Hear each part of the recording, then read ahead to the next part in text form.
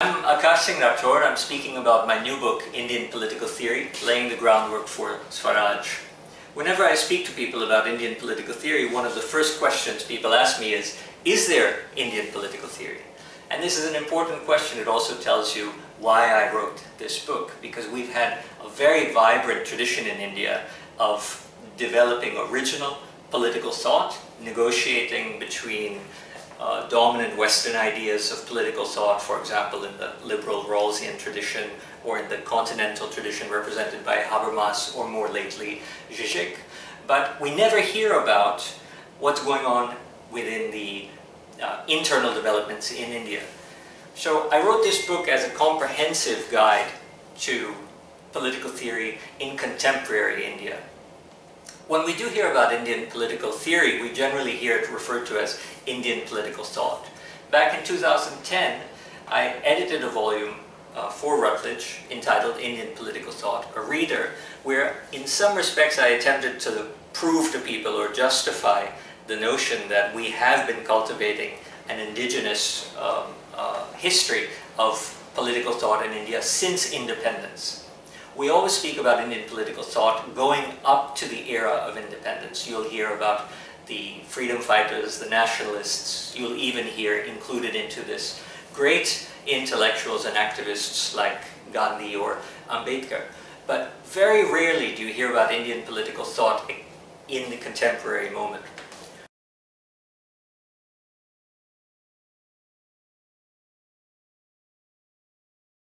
I wrote Indian political theory to deal specifically with the way that Indians are theorizing their political realities and engaging and debating with one another at the theoretical level right now, in the experiences that have been emerging in the last 30 years or so.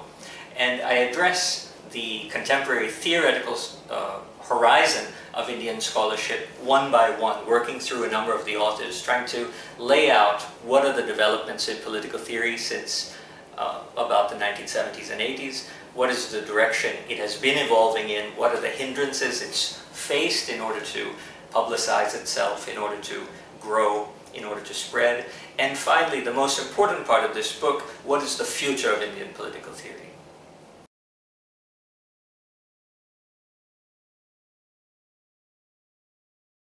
Students and researchers in Indian politics or in political theory as such find that when they're studying Indian politics, all of the theoretical frameworks come from outside of Indian thought. They come from basically Western theoretical models. Political theorists in India also find that they are not reading about political theorists working in India. I wrote Indian political theory for the students of political science, the students of philosophy, students of social theory, sociology, anthropology, and law, to finally be able to start to theorize political realities, social realities, the realities we study in political science, from the point of view of theory generated in, by, and about Indian scholars.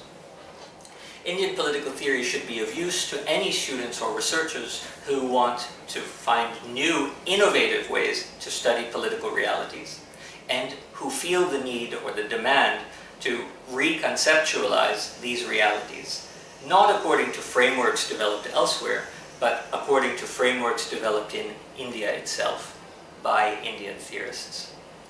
Indian political theory should be of use to any students and scholars who are trying to understand political philosophy, political theory in India from an Indian perspective, rather than being informed what India ought to be from an external perspective, let's say from a liberal model or Habermasian model.